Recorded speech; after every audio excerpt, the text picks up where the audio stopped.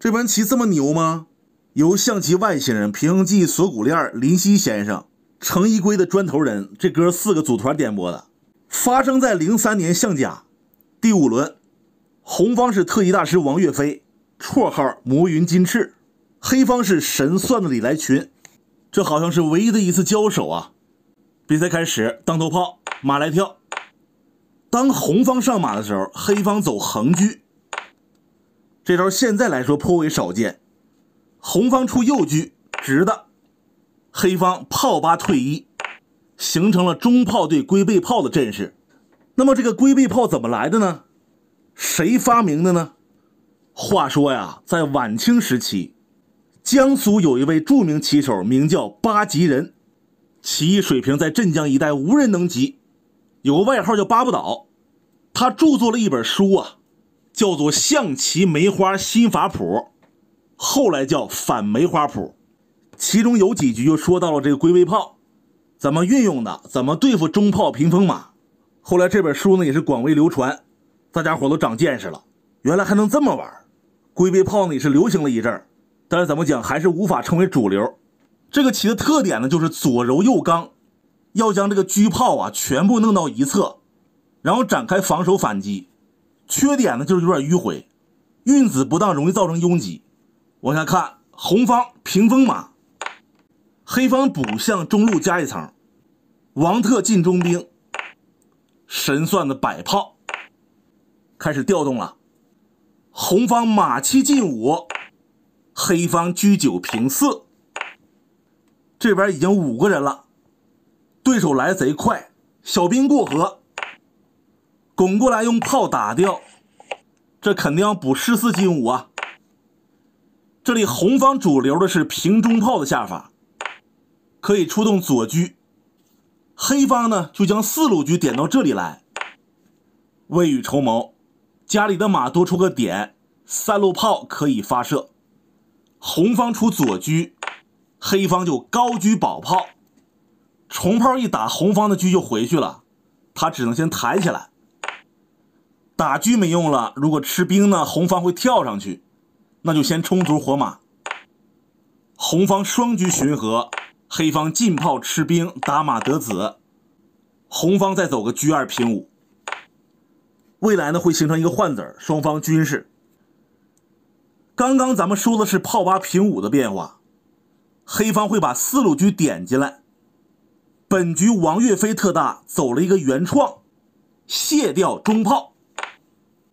这步棋挺妙的，现在重炮是打死车，神算的往前抬，那也打，蹬过来，冲兵活马，黑方马2进3，黑方这一小块有4个大子，这个车呢也出不来，好像红方应该出左车。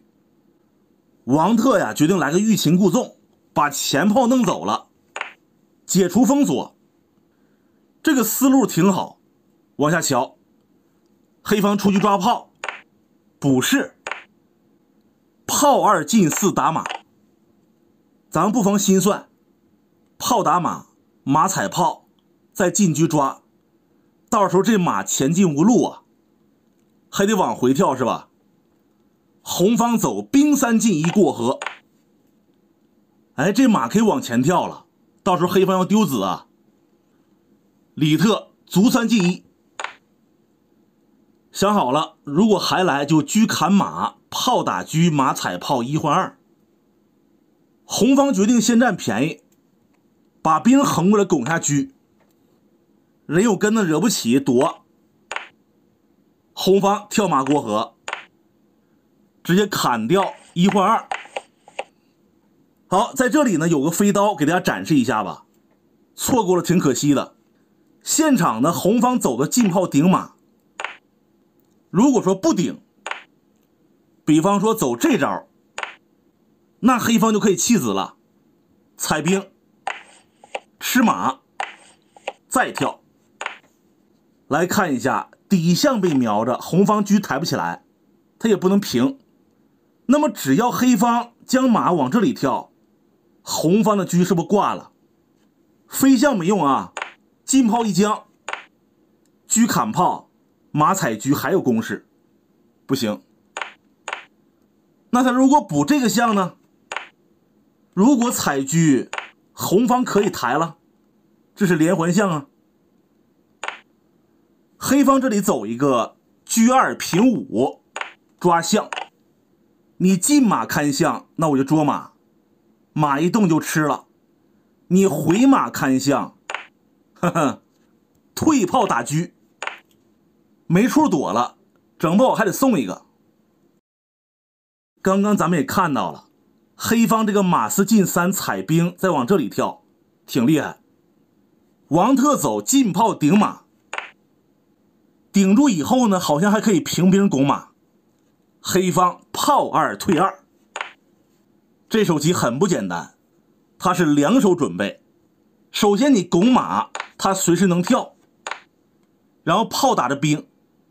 第二个作用，黑方可以平炮打车啊。按理说红方应该冲一下，实战补象，没管是吧？来平炮打车，不想死只能飞象，把阵型搞乱。然后黑方回马，他回马是想进马，就跟那个我拜你为师其实是想收你为徒一个道理。各位是不是懵了？现在炮打着兵啊，红方车2平4，黑方马7进5来了，踩着炮还得管，红方应该是退一步，当黑方进马的时候能顶一下，让他踩不到中象。实战呢平着走，那就来了啊！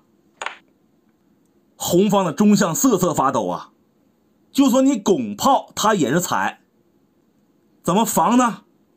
用车看还算顽强，实战飞龙在天。他走这招可能是担心呐，黑方往这边跳。实话实说，这招风险更大。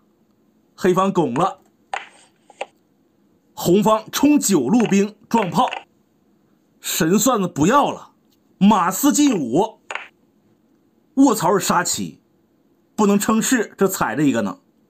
红方车9平7，对手顺势打掉边象，防线被击穿了，打着3路马跳到中间来，黑方回马吃兵，中炮又坏了，躲吧。